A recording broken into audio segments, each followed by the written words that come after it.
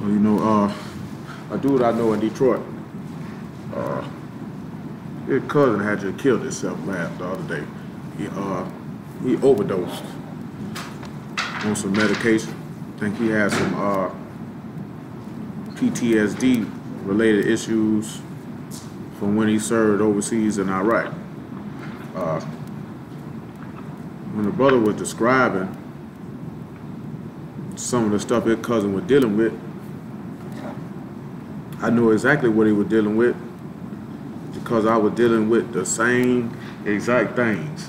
And it was compounding the conversation that I had with Nicole yesterday. Because I was telling her that, you know what I'm saying, I get to the point like I really don't even really care about nothing no more. Which is along the acknowledgement of knowing that I'm dealing with a strong manner of depression. I know I done dealt with it before, at least 3 times before now in my lifetime. Other 3 times I just dealt with it by myself. I think on this time I've been, well, I know it's been bothering her because a lot of times I was talking to her, leaning on her, and she didn't really understand why I might have been saying some of the stuff that I was saying. It's a very difficult thing, because I know Pell just was just mentioning about it, I just said something about it. Because with depression, it's more of a battle with your own mind, and your own thoughts. And usually, most of the time, people don't really realize or recognize when you're dealing with it, because they think you're just down or you're just sad. They don't really realize how serious it can be. Because it'd be like all your hope, like everything gets sapped up out of her. It's mainly because T had asked me the other day why I was so angry. And usually, when you're going through that, you usually lash out. It's usually not anger that you really got directed towards that individual or nothing like that, but that's usually how it comes out. I had went and looked it up probably about a month or so ago, but I kind of already knew it. But then I look at some of the stuff that's in it, the symptoms of it, and I know that it was like apathy, like really not really caring, the discontent, the guilt, the hopelessness. Like I told you yesterday, I don't feel pleasure in doing nothing no more. Going to the gym, I ain't going to the gym to have fun no more, just something to do. This week here was pretty rough. I told you last night, when that dude gave me them insurance quotes, them life insurance quotes, it just really hit the nail on the head that a lot of stuff that I had been planning, it's not going to happen. You know what I'm saying? Like, and then truthfully, because of the depression, that's what pushed her even further away. You know what I'm saying? Then not really able to express that to her and tell her what that is that you're dealing with, didn't make it no better. So then you're looking at what I'm gonna get life insurance for, who I'm gonna leave something to. I ain't got nobody to leave nothing to. Then we were dealing with all this stuff business-wise and all that type of stuff, which was getting me even more frustrated. And then you got a strong level of discontent. Then it was like I say, mood swings and the sadness, and then just like I said, I be getting up real early in the morning. I really can't go to sleep. I wake up periodically throughout the night. I don't really have no desire to eat. Hello? Hello? Hello? What's going on, pal? Like I don't really have no desire to eat, get agitated a lot.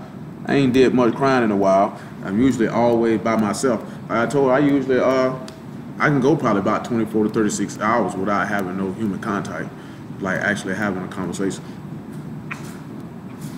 My concentration ain't bad, but it's getting there though. And also the constantly recycling the thoughts. So then when I look at this other thing on here, one thing I noticed this here too, because that's what the brother was telling me what his cousin was too, because I can remember T saying this to me like, you was just straight yesterday and now you acting crazy. And it made me think about Robin Williams when he's supposed to kill himself. That most people who deal with depression and deal with stuff like that, they can cover up what they feeling very, very well. You know what I'm saying? That they can appear to be the happiest person that you've ever seen in your entire life, and as if there's absolutely nothing wrong with them. You know what I'm saying? Well, then when in actuality, they dying on the inside. You go to thinking about death quite a bit. One of the other things they sit back and they mentioning that you go to state, you know, it was better if you wasn't here or you weren't out. Now they sitting back saying that these things are warnings of suicide. When it comes to suicide, I say that the brother told me he came in there, man, to his cousin house and seen his cousin had all his guns just laid out in the middle of the floor. And he say that troubled him. And the thing was is he say him and another one of his cousins and the boy mama were like, they could see that he wasn't right. You know what I'm saying? But they didn't really go versus to check on him. And the only reason why they found him dead is because he was late on his rent, and the landlord would come in to see about that. You know what I'm saying? I say, man, when you're dealing with something like that, man, it's like a battle in your own head. And usually a lot of times when the person is reaching out to say something to people about it, they usually go to just thinking that they tripping or they're just going overboard. But I'm telling you from personal experience, it's a very, very draining thing. Like it'll be times I don't even want to get up in the morning. You know what I'm saying? That I'm doing stuff just off the basis of that I have to do it. That if it were possible, I wouldn't do nothing at all. You know what I'm saying? Like your whole motivation and hope just drifts away. And there ain't no telling how long it takes. And then the people tell you the way that they try to get you to get over it is they want to give you drugs, which the brother was telling me they gave his daddy. His daddy had some pain medication. The only way they would give him the Xanax was with the, he had to take antidepressants with it. He said in the midst of taking them antidepressants, it gave him suicidal thoughts. So he was like, you know what, you could just keep the Xanax and I'll just deal with the pain in another fashion. A lot of times when you see all the mass shooters and all that type of stuff, they be on that type of medication. Because they don't want to give you antidepressants for depression and they want to give you electroshock therapy, put some old progs on your head and shock your brain. You know what I'm saying? Or they'll tell you to go talk to a psychiatrist. You know what I'm saying? A lot of times when you dealing with somebody who in that's a lot of stuff that people, like this time you could be sad, right? Everybody's gonna have a period of being sad, but being sad and being depressed are two different things. Like the brother was telling me his cousin was like, because his cousin wasn't dealing with the word, he was trying to get his cousin to deal with the word. He said his cousin was like, was there any hope for him to be saved? Now whatever he did in Iraq, only the people who were with him and y'all know what he did. You know what I'm saying? But then he was dealing with just certain factors in his life that were going on at the time. It was draining him, it was taking him down. You know what I'm saying? So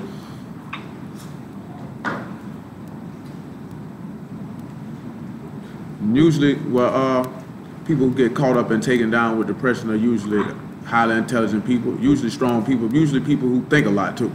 You know what I'm saying? It's a lot more prevalent, especially with black people, because we were talking about this last night. Especially with black people, it's a lot more prevalent with black people than black people like to acknowledge. You know what I'm saying? Black people kill themselves in a higher rate than black people like to acknowledge. It's three things that black people don't like to acknowledge. They don't like to acknowledge child molestation, they don't like to acknowledge depression, and they don't like to acknowledge suicide. They like to acknowledge that those things are white people issues. You know what I'm saying? Therefore, when we see somebody who is actually considered to be clinically or severely depressed, we really don't know what to say to them or handle with them. And you look at our people as a whole, we come out the womb with the chances of being traumatized to be depressed because of the land that we live in and the stuff that we got to deal with and overcome. You know what I'm saying? I was telling Trad this yesterday, like, you could put somebody in the same situation. It was basically like I was talking about last night with that Crip thing. That's what it was. When that dude was talking, you know, everybody ain't that strong. You know what I'm saying? Some people can be depressed and they'll be strong enough where they're not gonna kill themselves. You know what I'm saying? Other people ain't. Usually when most people do it, probably just like in the young brother there who just did it. Only one number 24 years old. You go to feeling alone. And then usually when you're in your thoughts all the time, you feel even lonelier. You know what I'm saying? So then you get to go to thinking of there's no purpose or rhyme or reason for you to even be on this earth. Then you go to thinking like that, you just go ahead and do it. He went a different track from what I done looked at. You know, they'd be like, most women don't use lethal means to kill themselves. You know what I'm saying? Men will use more powerful means to do it. He had plenty of guns in the house. He chose to take medication. You know what I'm saying? But I'm just telling you from personal experience, it's a real live, serious matter. You know what I'm saying? Man, that time period, what that was from June 2002, I dealt with that depression, man. I think I ain't come up out of it till probably about March 2003. Like straight up and down. Took a very, very long time. To where the people on the outside who were around me at the time, they just thought, man, they ain't know what was wrong with me, honestly with you. You know what I'm saying? They just be like, man, boss ain't himself, he'll be all right. You know what I'm saying? This, that, there, and the third. A lot of times when somebody try to come comfort you and tell you something, they really don't really serve no purpose. You know, I thank y'all for the work, because ain't no telling what I do without that. Hello? Yeah, that's Stanley. What's happening with you? There's definitely no telling what I've been undid without that. Because the mind just go to drifting. But I knew when it was getting to the point where thoughts was coming to my head like, I don't care no more, that's not good. I think that's what his cousin was feeling like. I don't think I got the, I don't think I could go as far as what he did, but I know what he was feeling. You know what I'm saying? Without ever speaking to the man or seeing him before in my life, I know what he was feeling. You know what I'm saying? That's a level of despair that very few people probably ever experience in their lifetime. You know what I'm saying? We done talked about that stuff before, man, about, you know, men in the word that were desiring to die. They weren't necessarily going to take their own life, but they were ready to leave you. You know what I'm saying? And you can, you know what I'm saying? We read a couple things about sorrow last night, you know, from the perspective of Job. Didn't look at it from the perspective of from Jeremiah. But like when we look at when you look at like what Mashiach said before it was time for him to die, that he was exceedingly sorrowful even unto death. For something to exceed, that means that's great. So for all intents and purposes, that's a great sorrow. To use these people medical terms, that's like almost a form of depression. You know what I'm saying? Because when he's sitting back looking at let this cup pass and all these things, it's a sense of hopelessness. You know what I'm saying? When that type of, like I've seen that in the street. Not necessarily that dudes want to kill themselves or nothing, but that sense of hopelessness. That you feel like it's nothing out here for you. There's no reason for you to be alive. There's that there's no hope for anything good or well to go in your direction. That everything you seem to touch goes wrong. You know what I'm saying? And a lot of the times when somebody is going through something like that, they going through that by themselves. You know what I'm saying? And it makes it a lot worse because I say, man, I navigated that last time for about 9 months by myself. It wasn't easy. Do you know what I'm saying? But it got through it. I think this one here, I've been in this one here probably about 5 months. You know what I'm saying? Like it's been times where I done told y'all before, I done came in here, whatever. Like, man, I didn't want to be here. If I would have had a choice, I wouldn't even came. You know what I'm saying? I ain't even had no desire. I just say that there because I know T said to me yesterday, well, you'll feel better after you get it finished preaching. And I'm like, no, I won't. You know what I'm saying? So when somebody hear that, that could be draining to them. If they not understanding that for that time period while you doing it, you're not thinking about it, whatever you thinking about. But once it's over, it comes back to your brain. Do you know what I'm saying? And then you right back to being in solitude, being in your own thoughts, and basically a prisoner in your own mind. And you rehashing all this type of stuff in your head. You know what I'm saying? One of the things on here, hold on, I got this on here too. Look at it like this here, because I got it on.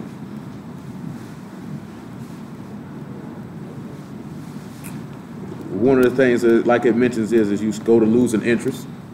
And the things that you had interest in, like I say, you got able to sleep. And then that anxiety and that lashing out, that anger that come about.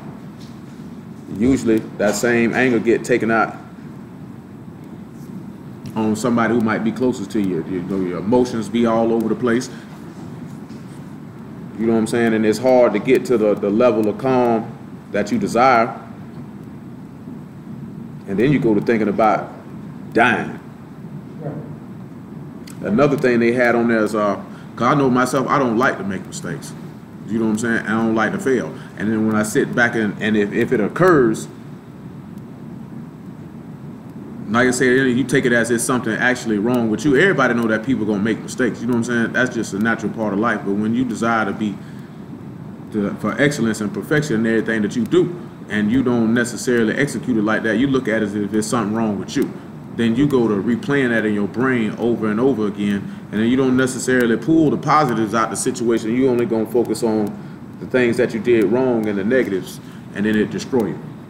The other thing that you just sit back and realize, they call it toggling. Like, you could have something where you feel good for a certain period of time and people might think you're all right, but once you done acclimated yourself to that situation, you just revert back to what you was already feeling already. And from what I'm looking at, they stating that those are some of the most severe forms of depression that exist. Is the toggling and the perfectionism. Because all it is just it's a mood disorder. It's just thought pattern. I say it usually affects people who think entirely too much. Usually it comes about from a traumatic experience or something that just bring about sadness. You know what I'm saying? Like I said, I've been dealing with it for over half my lifetime. Just to be honest about it, sitting back thinking on it. It's definitely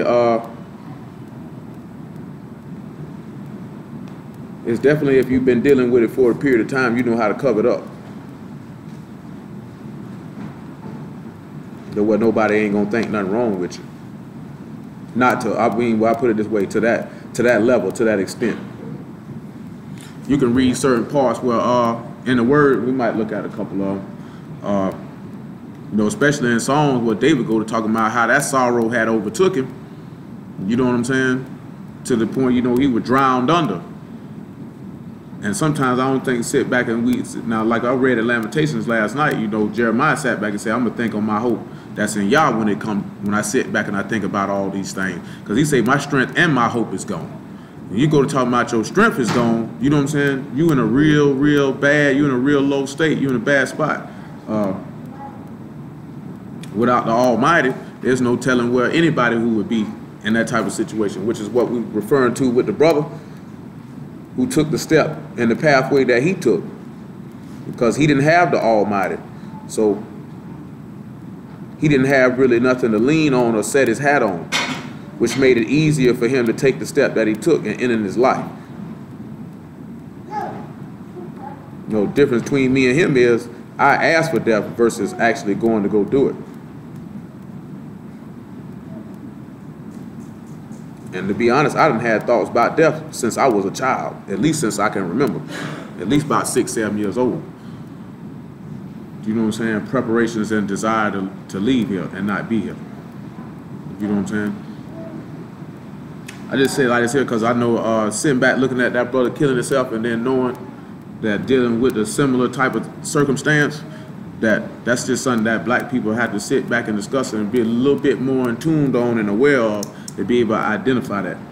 You know what I'm saying? Because sometimes you can just think, you have to know the difference when somebody's sad and when somebody is depressed. Because somebody who is depressed,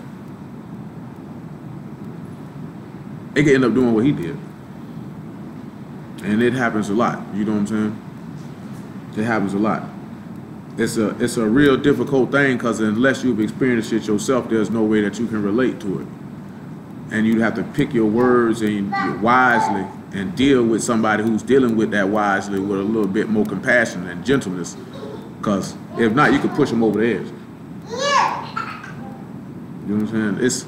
It's a lot more. It's like real prevalent amongst our people. Because, you know, you're going to be sad, but then, you know, sadness don't last forever. You know what I'm saying? You get over it over a period of time and you can move on. Everybody gets sad or even depressed to a certain extent, but that's just regular sadness. But severe depression is a whole totally different animal. You know what I'm saying? Not nothing to be looked at lightly or neglected. Because just to hear the brother this morning saying, like, you know, saying that the dude, mama was like, I knew something like this was gonna happen. Like, she's like, I knew that he was gonna do that.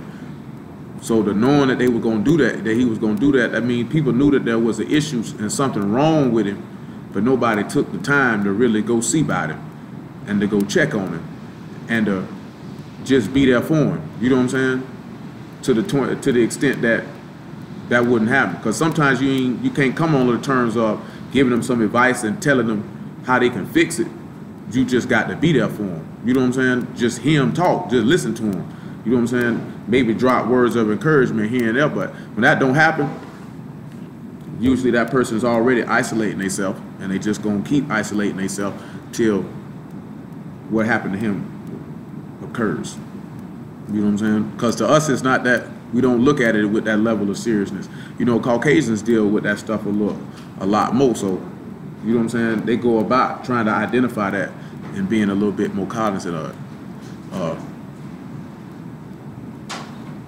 I think with our people, we don't look at it that way. You know what I'm saying? We're a tough and resilient group of people. You know what I'm saying? But even in that, with that resiliency and that toughness, stuff can come on you and it can be a little bit more than you could take. So, let's just mention that whole.